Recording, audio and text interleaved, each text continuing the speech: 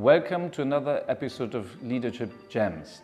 My name is Bernd Vogel. I'm the founding director of the Henley Centre for Leadership and a professor of leadership at the Henley Business School. Today's episode of Leadership Gems are with Steve Babaeko, CEO and founder of Extreme Group, a number of businesses located in Nigeria and beyond. Hello Steve, welcome to Henley. Thank you, Bernd. Lovely to be here. I must say the place is really beautiful. Oh, thank you so much. It will be a pleasure to have you around and having a chance to explore a bit around your ideas on leadership, which is our interest in the Henley Centre for Leadership. Let me start with the first question. Right? When you look back at your career, when was the time that you thought, what I'm doing, what I'm involved in actually looks like leading or leadership? Well, honestly, I'm going to break my response into like two parts. Maybe the first part I'll try and go as way back as possible. I'm the first child in a family of 6. So as the firstborn in Africa, you just automatically have leadership thrust upon you, whether you like it or not, So, I mean, immediately I got my first job, I had my siblings already living with me. So, with the little salary I was getting at the time, my job was to ensure that we had enough food, there's enough gas to cook, and just the fact that I could then apportion a little bit of responsibilities to my siblings to make sure that we were able to go without starving at any time.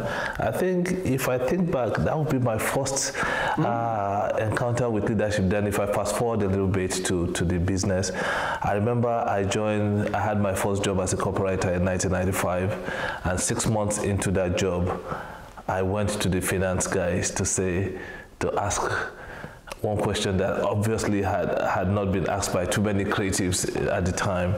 How are we doing actual numbers versus forecast?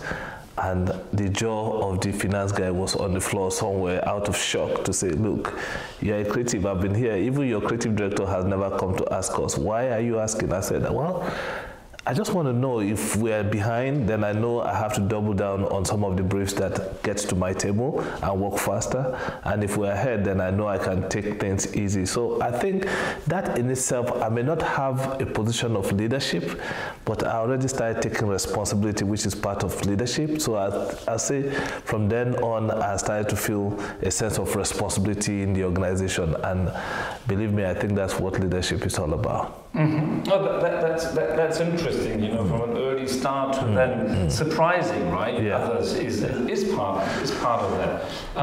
We're often interested in there's a lot of conversational leadership. We're interested, what's actually the purpose of leadership? We say leadership for what, right? And so, what do you want to achieve with leading, with you engaging in leadership? From the way I see it, what I think the purpose of leadership is about, because leadership cannot be just for the sake of leading. Leadership should be able to inspire great followership, right? So someone once said, I can't remember the name of the person, that if you are leading and you turn back and look behind you and nobody's following, you're not leading, you're just taking a stroll. So, I mean, so at that point, the purpose of leadership will be to inspire greatness in the followership, and by extension, create new sets of leaders so that there will be continuity. So for me, I think I struggled with my purpose for a long time. I used to wonder, why am I here? I woke up one day, opened my eyes, and I found myself in this dimension. Why? And I used to struggle with that until I think I finally worked it out that I'm here, God, the universe has given me a platform, and my purpose is to make that platform available for the next coming generation so that they too can discover their own purpose. And from that moment on, I tell you, I breathe a lot easier, because I know the purpose of leadership is to breed new sets of leaders. And how does that inform then your behavior, right? And what you do? Well, it does a lot. So even when I take people through that funnel and they come and share my platform and then they become great and then they move on, if it was before I finally happened on this idea of using that platform to breed greatness, the tendency is for you to become upset, to say, oh, you just lost people. But whether we are on a good time with the people who left or we're not on such a great time, it's mission accomplished for me. So that has affected my behavior a lot, to understand that I'm just a conduit in this whole process. My job is to make sure that I create that rite of passage for the guys who are coming behind. They get on that platform, and off of that they leapfrog. So I feel very humbled by it, that I have that sense of just the privilege to be able to breed new sets of leaders for the future. That is fascinating. We had just on Saturday a group in, but we exactly discussed that question, and we did a study around the future of leadership, and we figured that there's something like episodic loyalty we need to actually give people, and then these are lifelong partnerships that we have, and they have their own course, and it's interesting you use the word of conduit. Yes, right? I like that. And then there's the opposite, where they say, well, actually it's a loss if someone is leaving. Yes. Completely different worldview to use, right? You know, it seems that you made a transition there to think, no, that is fascinating, and I think many more managers go into that area. If you look beyond your organization, you know, the two organizations that you're particularly involved with, so what other things do you like to impact with leading? Well, I think it's, again, empowerment, you know, it should be a natural consequence of leading. And there's something that the former president of the United States, Barack Obama, said, that I'll carry with me to the next dimension that I go to. And he spoke, I think, around 2011 in some town hall meeting about shared responsibility, shared prosperity. And I think shared prosperity should be a natural consequence of good leadership. So how do we take responsibility? Because leadership, it's in itself. Yes, you might be the arrowhead of the leadership structure, but you can never lead all by yourself. You need some set of lieutenants and generals that are supposed to help prop up that whole vehicle for you to keep moving, right? But then, having done that, how are you able to create shared prosperity that will be a consequence of the onerous job of leading an organization? I think that is where sometimes most leaders tend to miss the mark, you know, because now, having created the wealth, how do you make sure that everybody is a partaker in that shared prosperity level? I think I take that very seriously. So this idea of sharing, you know, responsibility also needs to be sharing with the gain. Absolutely. And gain in the broadest sense. Absolutely. That's interesting. I like to explore this sharing a bit further. So who do you lead with? Interesting, because the thing is, you one, as a leader, first start leading with yourself, because I think identifying your North Star and creating that vision and direction for the organization is very crucial for every leader. But having done that, how do you carry the next level of leadership along? Because one, you must be able to sell the vision to them, and must be able to, because that's how it starts to percolate and go down to the entire floor of the organization. So it is first and foremost yourself, and then the next line of leadership you have, it's a journey that you must do together, hand in hand, so that once you've identified the vision and you've established it as like, this is the protocol for the organization, you can go to sleep. So even when you're not there, you know that the next line of leadership will see this thing and they know where we're headed. It's like finding your direction on Google Map, right? It's all been plotted, the route has been plotted, and it's on this app. So it doesn't matter where you are, you just need to key in the keyword and then you find your direction. I think that is very crucial for every organization. You know, Meredith Parker Follett calls that purpose as the invisible leader. Right? The moment you have an established direction, it actually works. When do you know? Because that's where many, you know, executives and managers find it difficult. When do you know to step aside and give that, you know, next layer, how you call that, the space, you know, because you might be used to stand in the limelight. You know, people want you to be in the limelight. So how do you step aside and give space? I think the moment you get into the limelight is the problem. Is the moment you should start planning to step aside, because you see, nothing lasts forever, right? So, I mean, you're going to have your 15 minutes, enjoy it as much as possible, because the whole purpose of leadership is to be able to engender continuity. There's no continuity without, the purpose of leadership is defeated if continuity is not inbuilt into it. So, from day one, I mean, we started working on succession planning in our organization, so that including myself, we always worried about who is going to replace who. Because, I mean, let's even assume you become stubborn and obstinate, and you pull out a Mobutu or any of these sit-tight African leaders, respect to them, and you refuse to quit the limelight. What if you drop dead? Yeah, it's a huge business risk. So that human risk is always there, which is why we need to mitigate against that and always look for replacement at the right time. You know, that's the only way you can find longevity in an organization. I like to come back to this longevity.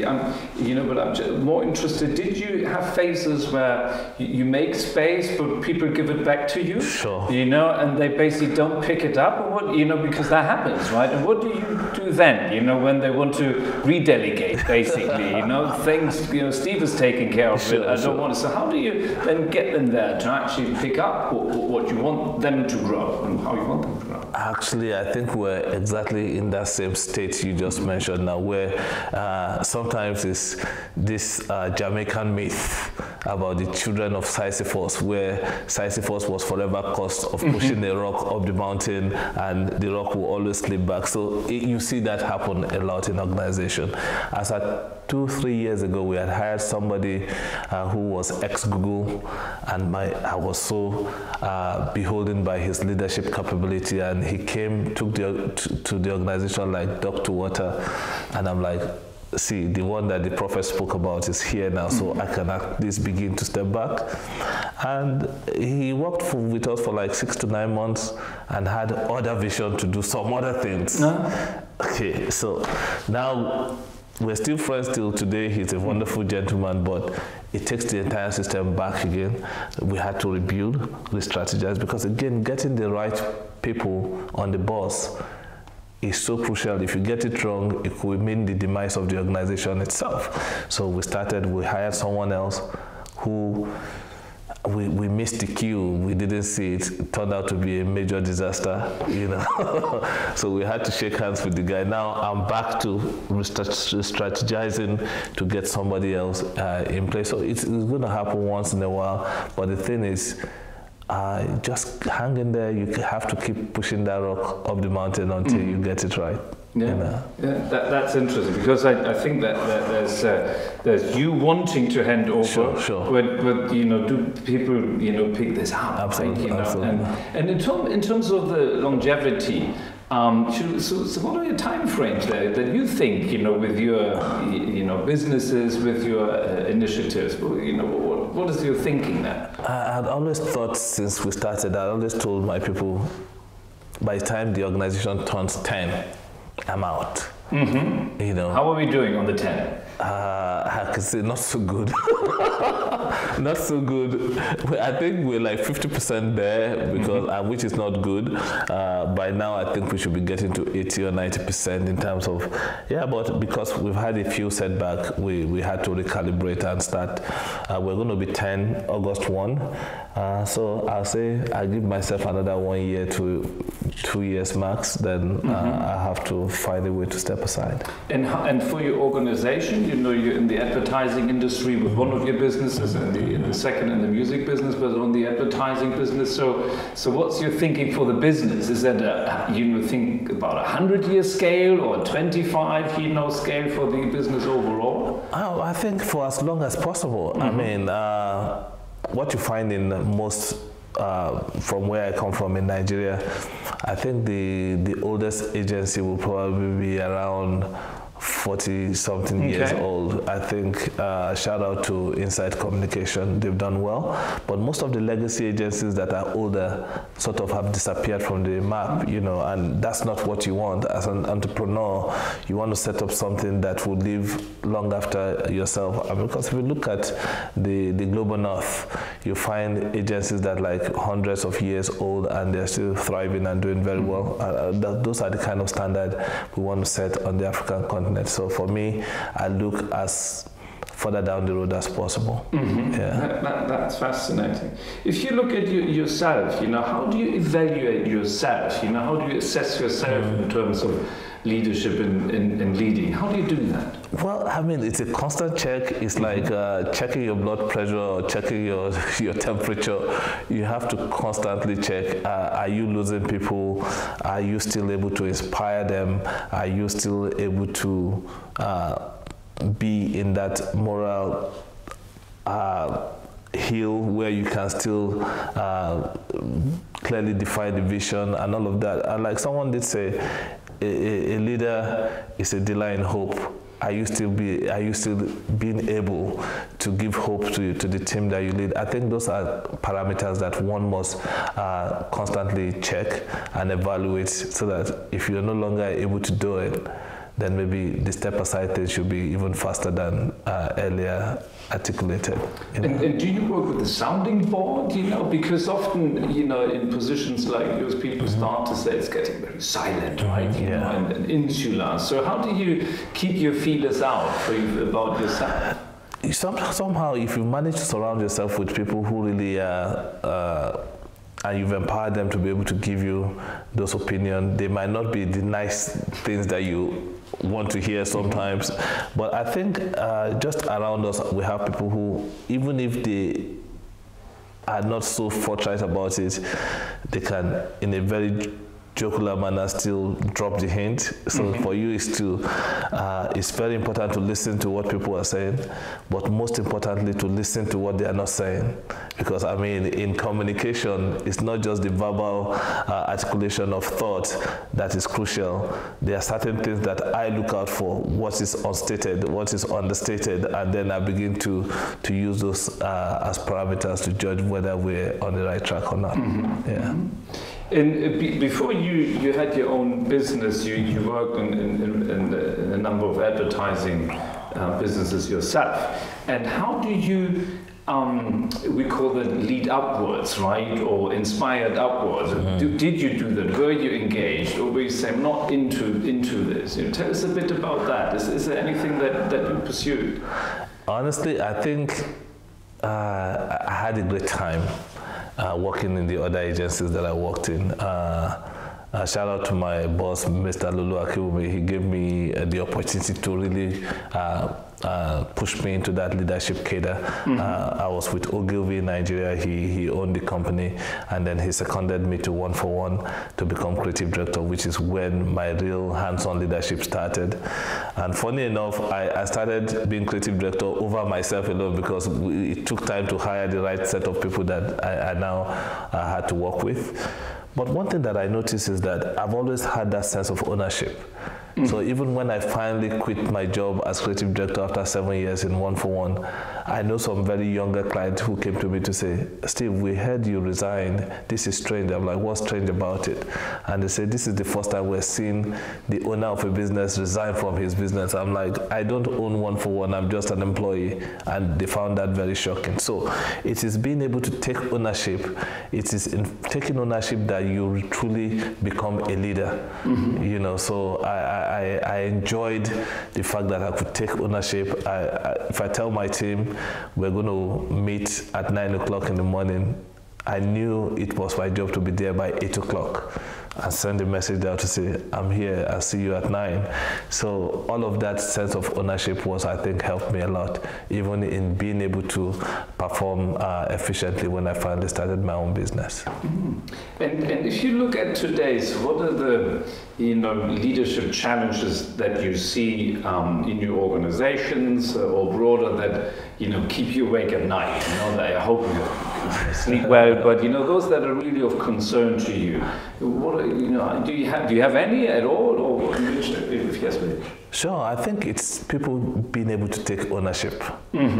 So I think as the generation continue to go down, as you whittle down in the age difference and the cultural difference, in the social nuance of the setup today, you see that people are just not so. Quite a number of people are not interested in taking ownership.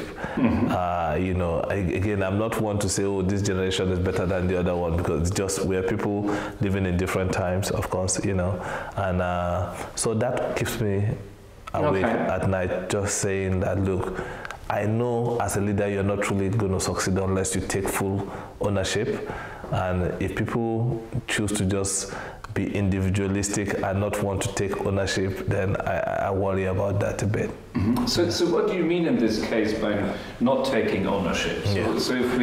So maybe others find that as well, or find the opposite. So what are the indicators when it doesn't work? Because if you take ownership, then that is the point you start to drive the business, or whatever leadership position you find yourself, you start to act like you truly own the business. Because again, the policy we try to push is this joint ownership, which is why at the end of every year, if there's profit, we are all joint particular in sharing the profit, including the security guard at the gate, because we all took joint responsibility. So I think there's a little bit of off the mark in terms of grading how people step up to the plate to take full responsibility and take full ownership in terms of driving the business forward.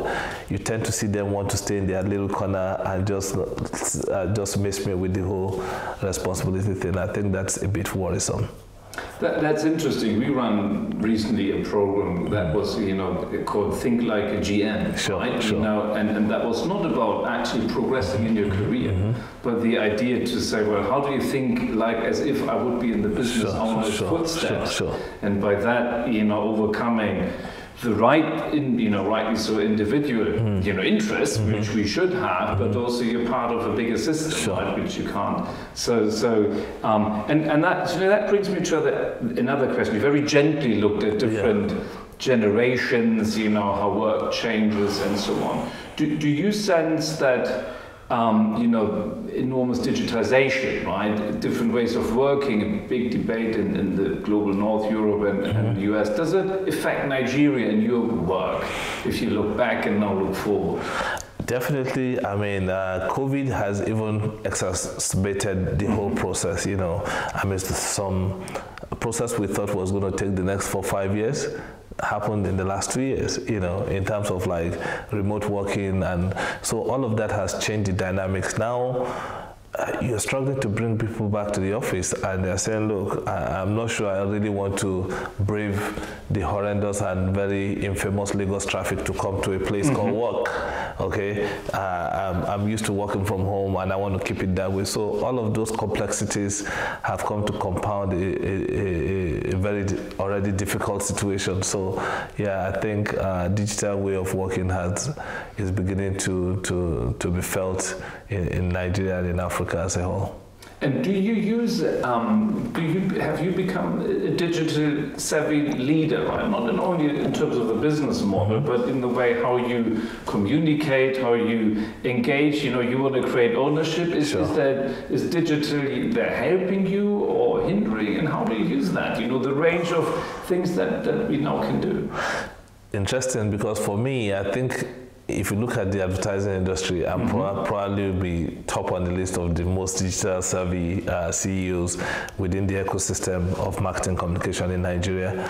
Because for me, I understand that a leader being a dealer in hope just goes beyond what you say and what you do. It's within, you can actually transfer that to the digital space. So the kind of stuff you post, the kind of way your lifestyle you inject and you project also helps to still be a dealer in hope, just to tell the next generation that this is possible. So, and I know with all of the digital tools available to us today, you can do a lot more and you can even reach more people. And that's why sometimes I'm not too surprised when from the blues I get an invitation from someone someone from the global north, we want you to be a part of such and such project. And then sometimes I'm confused at first, then I ask them, how did you find me? And they always smart say, we found you on the internet somehow. So I think it's become a very powerful tool for any leader to use today. You know, that's fascinating with all the pros and cons, but this is a huge opportunity, right? Definitely. And managers, you know, owners try to navigate at the same time, not to navigate themselves away from the core business. Sure, right? There's another tension where how much personal brand and the business. So if you think at your industry, being it, you know, advertising or your second venture, you know, music, what are the key leadership challenges, you know, or capability, opportunities and gaps that you see in what are the pressing issues for your industry? I think the pressing issue is just to be able to bridge the gap between generations. You know, so there's a big divide where the younger generations feel hard done by, and again, understandably so, especially when you're born in the times of great change like we've seen in the past decade or so, and global recession and all the other stuff that's plaguing the current generation. So I think just to be able to lead effectively, you need to be able to harmonize views of the generation. I mean, somebody was telling me about how she told her daughter that she took only 2 weeks maternity leave after childbirth, and her daughter said, "You're an idiot.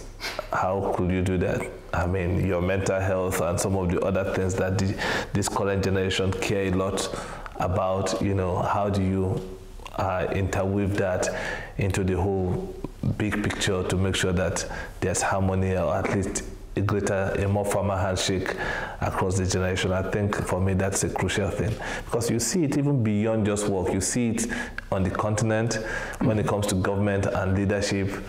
They are definitely not speaking the language of this current generation. And then when you insist on just putting all the older people in charge of things and not listening to the voice of the dominant generation, then it's a recipe for problem. And if I may ask, how do you make this work in your organization? And do you help that? I know that you're involved in the industry as well, right? To think, you know, how your industry can move. So how do you support that, you know, connectivity, coming together, mutual listening? Well, the thing is, I've always been the kind of guy who I listen to the same music as my sons. I have an 18-year-old, a 16, and a 15. So that I do it more consciously to make sure that I'm still in tune with the kind of music that they listen to.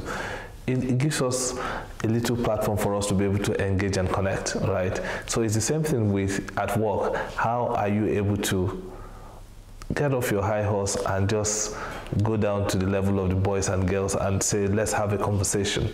How do we do this better? How do we make this work better? I think it has to be a deliberate and conscious step. And in doing so, maybe begin to engage them in a much more positive way and maybe give pointed suggestion to them to maybe improve on certain ideas that they have. You know, I think every time it's about still being able to come down and engage, you know. So it's a key listening question, absolutely, really, you know, absolutely. Which often we are asked to, you know, communicate, but actually what we're looking, or people looking for in us, is listening. Absolutely. And providing the space and learn and unlearn as we go along. If you look back at your career, if you could undo one of your decisions or leadership activities, you know, what would that be? I think that's a very profound question.